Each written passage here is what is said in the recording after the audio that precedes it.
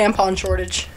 Is there for real? So let's think about the shortages that have happened so far. You guys use formula and tampons.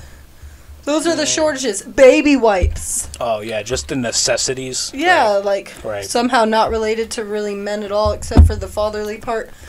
But no, I feel you. Yeah, there's an attack on women right now for sure. Yeah, There is. Yeah, It's an attack on women. They're trying to 100%. belittle y'all, trying to put y'all back down. And no one's connecting these dots. Yep. There's a formula shortage. What? A tampon shortage. What? Well, yeah. You know? Have more babies. Baby Yeah, wipe shut shortage. up. What? Like.